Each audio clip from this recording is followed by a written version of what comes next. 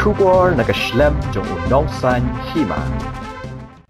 President kaseng BJP Meghalaya Unit uba Ernest Mauri menta kasngi ka khandai trik ukalalingkot arhajar arpulai ulaong ba watla kaseng kalong shibenta bat ka Meghalaya Democratic Alliance Hynrei ka Khlem Pynïaid ya ka Sorkar.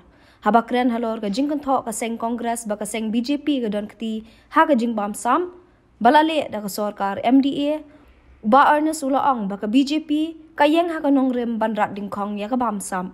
Ula benrap da ka baong baka NPP kam datang baka yadan bentalang baka BJP hapo ka jela Hynrei ka dan bentalang ru hapo ka National Democratic Alliance. Yeah, that's why it has come out in the report. No, CEG, all the report is in favor of what I have given the statement before. There is a scam in the MCCL. There is a scam in the Governors Council. So many scams I have pointed out. And all it has come in the report.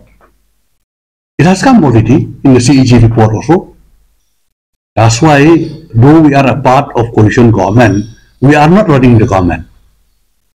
The chief minister and all the ministers, they are from their side.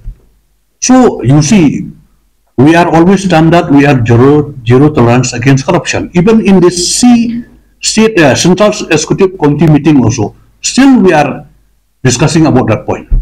I am made to repeat this question again. You said your party has zero tolerance on corruption, but why the BJP is still, not pulling out from the MDA government? That decision will take by a central leader. We have already discussed with them several times. So, the MPP, it is not a partner only in the Meghalaya. They are in the NDA also. So decision will be taken by the higher up. I think the people of our state will be the best judge. Now we are coming for election, then they will show their thing.